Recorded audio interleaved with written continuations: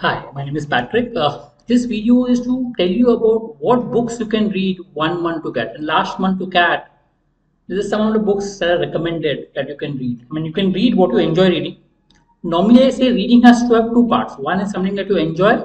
One is something that you read for diverse topics. You want to be comfortable with jargons from different areas. And these are books that you read to be comfortable with. I mean, something that you enjoy reading. So pick up whatever books you enjoy read and then read them. Classifying the books based on biographies. If you're interested in biographies, very inspirational, you can read those. If you're interested in self-help books, you can read self-help books, fiction, legendary. These are the four broad areas I've classified them into. You can pick up whichever you're comfortable. So biographies, these are the four books that I would recommend. I mean, Shoe Dog, Phil Knight for Nike are great books, amazing books that would help. Same with Steve Jobs. I mean, everyone knows about him, Apple, and his story, amazing story which is there. Basically a very famous person who basically went about working in different car industry, automobile industry, and his story with regard to how did he go about working in the corporate sector. Hits and Made in America by Sam Walton.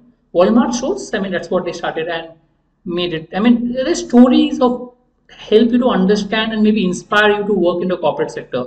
How good and inspirational it is. Second set of books is self-help books. Maybe that will help you. Maybe one is stop worrying, start living. Last phase, people are more jittery, people are more stressed. So this will help you maybe a little bit relax. Atomic Habits to help you maintain your habits on regular intervals.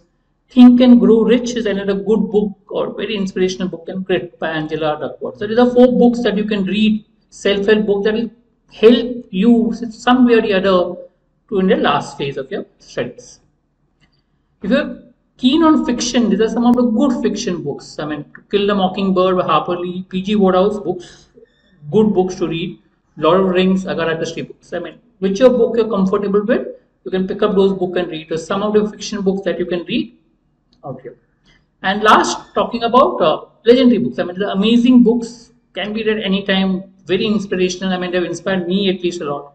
Alchemist, reason why I'm here teaching is because of The Alchemist, to follow your dreams, and that's what we do. Animal Farm is an amazing book by George Orwell, talking about the past, I mean whole communist regime, democracy, etc. to some extent, and a goal talking about self-improvement and lifestyle. So any of these three books, amazing books to read.